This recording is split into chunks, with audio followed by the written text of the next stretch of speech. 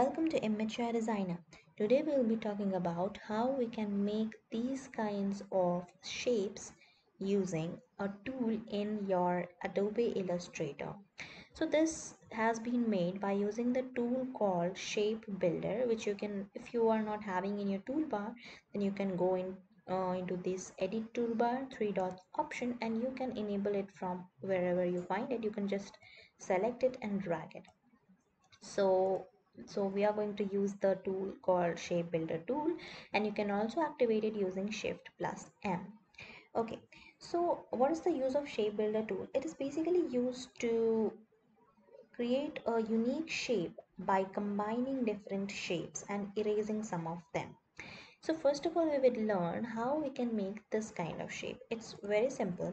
You have to take three ellipses, 1, 2 and 3, and then what you have to do, first step is making what you want, and you have to imagine, and you can just select it and then you can imagine properly that what you want to make, is it forming over there or not. You can use combination of different colors to help you. Now you have to make sure that whatever vector you are making, you have to make sure that the vector has a filled color in it, because in the stroke version it can have filled and stroke both, or it can have stroke filled. It cannot have only stroke, because in that case when you will use the shape builder tool, then the work will not be completed. The thing that you want won't happen. It needs to be filled, the vector needs to be filled. So you have to make sure that the vector is filled, and then you have to create your shape, and when you are done, just select all of them using this selection tool, and then you can select all the shapes, and then you have to go to your shape builder tool, select it, and then you have to press alt.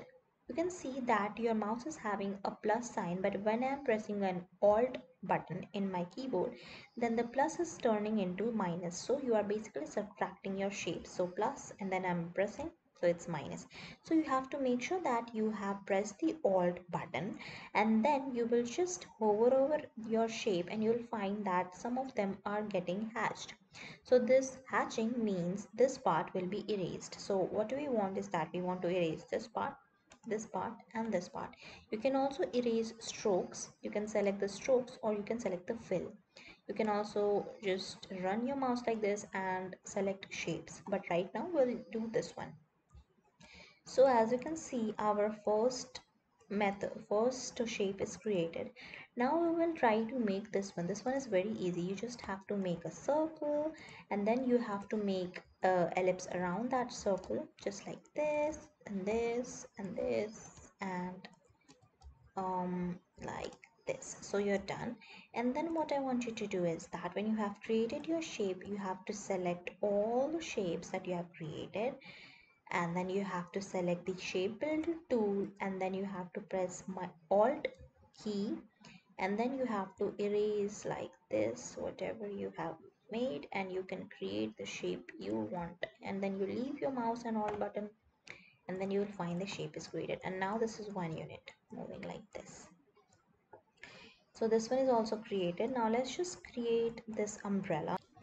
To make the umbrella, we will first make a rectangle, and then we have to go to this three dots option, and then we will select over here